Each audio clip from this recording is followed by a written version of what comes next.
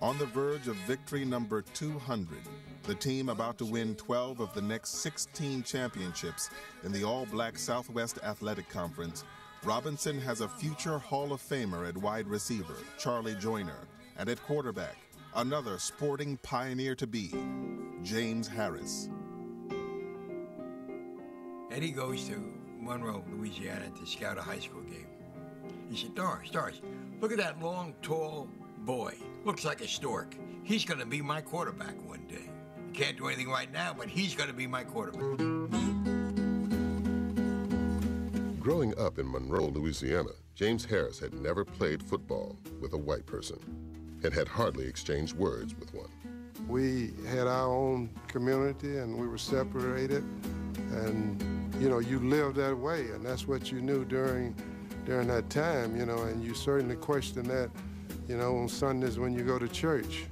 And, everybody's supposed to be praying to the same God, but yet, once you leave during the week, life is totally different. We were playing more than for the conference championship and to win games. We were playing for dear old grandma. We were representing something. And when you went out and played and you lost, you felt that you were letting the school down, and you felt you were letting him down. One particular day we were playing Alcorn, and Coach had been running the same plays for so long, they knew the play, and they called it by name, 126 counter. I said, Coach, they know the play. They called him the play. He said, oh yeah, what they call? I said, 126 counter. Coach say, oh yeah? And he'd always grab you when he sent you in the game while he's talking to you. And he sent me in the game, I say, what's the play? He said, 126 counter. So I go in reluctantly, didn't want to call 126 counter, and Exley Johnson goes 62 yards for a touchdown. So when I come out the game, he says blocking and tackling. He is gonna touchdown, Grambling.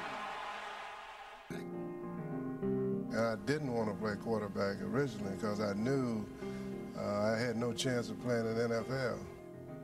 It was understood, but if you wanted any chance to play in the NFL, you needed to switch position. I got a phone call from Eddie Robinson saying, how do I get that book on quarterbacking? Within a week, Eddie could recite everything in the book. You're going to have to make the article.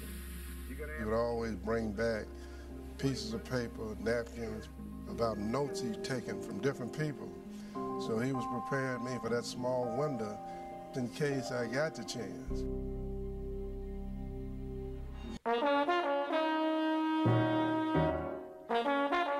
I had the ability to play, and I was listening at this speech, Martin Luther King's speech, about the content of your character, and one day the opportunities we may have is probably mentally when I really decided that I was not going to switch positions.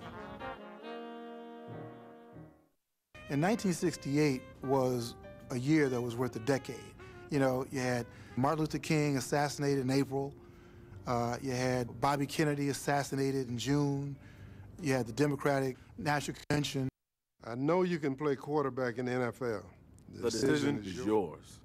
But if you don't go, if guys like you don't go, it's going to be that much more difficult for the next guy. Eddie Robinson to James Harris, 1969.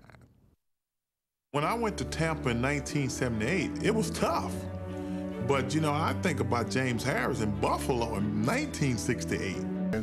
Dealing with whites at the time and going to be a leader of a team, you understood the reason other blacks wasn't making it because they said they couldn't lead and they wasn't smart enough. So those are the challenges that you had. But little did I know that I wasn't alone because Coach would call me every night. Robinson's mission to make Harris the first black quarterback to ever start a season was a success, but not without cost. Selected in the 8th round by the Buffalo Bills, Harris was welcomed to the league by death threats, police harassment. But he'd survive and thrive in 12 NFL seasons, play twice for the NFC title, pave the way. Shaq was going to be the first black quarterback to really make it big because he had all the tools. He was 6'4", he was 235 pounds, had a cannon of an arm, what he calls one of these wee arms, you know. Well, I'm real happy and honored. I just hope I can do good. He was drafted in the 8th round by Buffalo, a place that looked nothing like home, yet carried many of its prejudices. First group of fan mail that I got, and I hadn't even had the opportunity to show my wares yet, and reading this hate mail and reading several,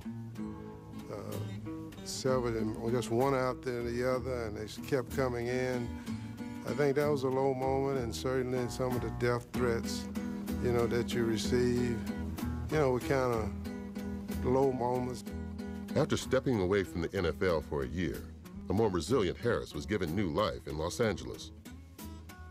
And the thing that he always told me, he never got into how tough it was for him in Buffalo or anywhere else, as much as if you can throw the football in Grambling and anywhere else you play, you can do it in the National Football League, because the field dimension did never change. And it was always positive. And I got a lot of respect for that, because I didn't come into the National Football League with a negative mentality because I had a guy like James Harris.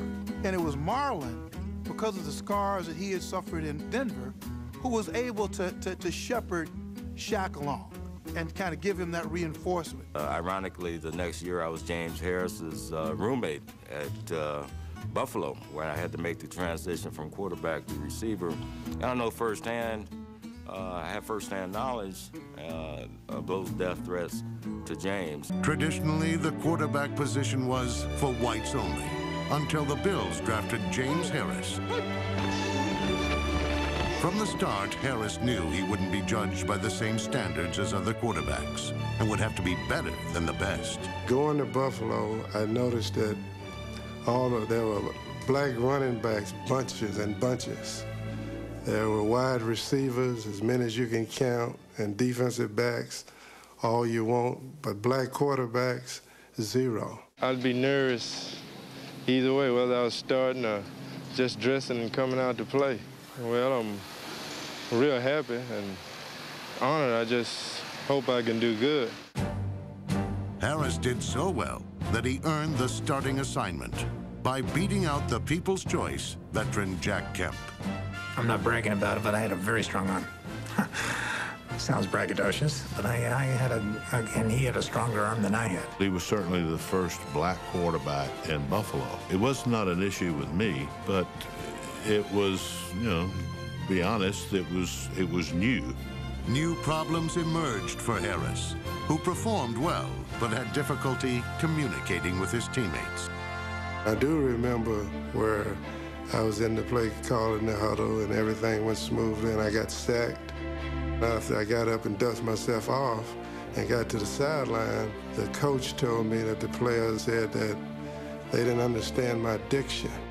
They had to keep Minnie Max Anderson on the team because he was the only one that could interpret what James Harris would say in the huddle. I wasn't going to let the snap count get me cut, so I called every snap count on the one. So Max shouldn't have had any problem understanding on the one. Harris dealt with the quarterback pressures, but they were magnified by the color of his skin.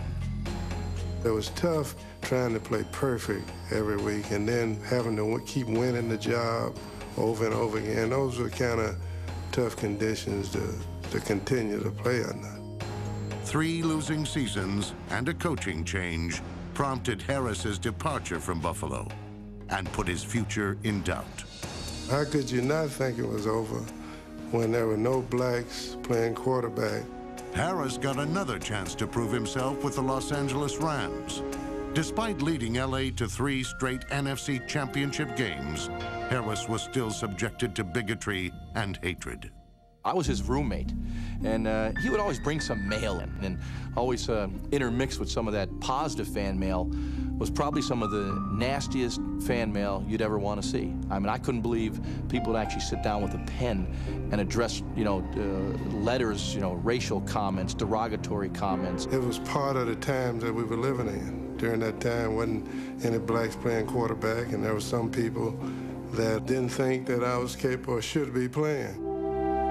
Harris persevered, and his career paved the way for future black quarterbacks, proving that talent is more important than color. And now it's like no one even noticed that blacks ever didn't play that position because they are getting the opportunity to do it. I would love to play now, but somebody had to play then. I feel very fortunate that it was me, and I can only hope, that my play, may have influenced some young person to set their goals high and think that they could realistically play quarterback in the NFL.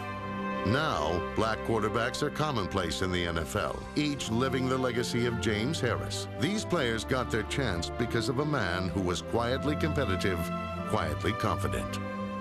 A man who quietly made history in 1969.